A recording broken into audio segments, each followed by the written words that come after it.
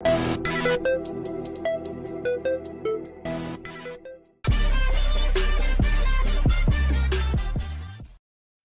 we get into the video, I need you guys to do me a favour. Number 1, get this video to at least 200 likes. Also comment, let me know your thoughts on the case. An ex-Premier League striker is said to have downed at least 10 points of the finest lager and then made the silly decision to get behind the wheel of his Range Rover before crashing into a shop, causing thousands of pounds worth of damage. Now, Danny Graham, who played for football clubs like Middlesborough FC, Sunderland, Swansea and Blackburn Rovers, was nearly 3 times over the legal limit when he ploughed his car through the glass doors of the Co-op Village store in Teesside Estate.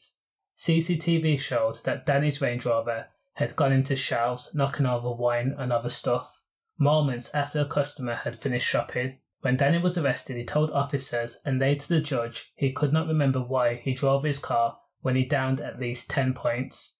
He said the last thing he remembered was playing golf with a friend before going to their house and then going for a drink. Danny Graham had intended to catch a taxi home, but plans did not work out that way.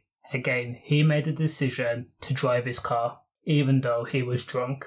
Now, the incident took place on November 22nd of last year, 2022. It was a sheer miracle that no one was injured in the crash.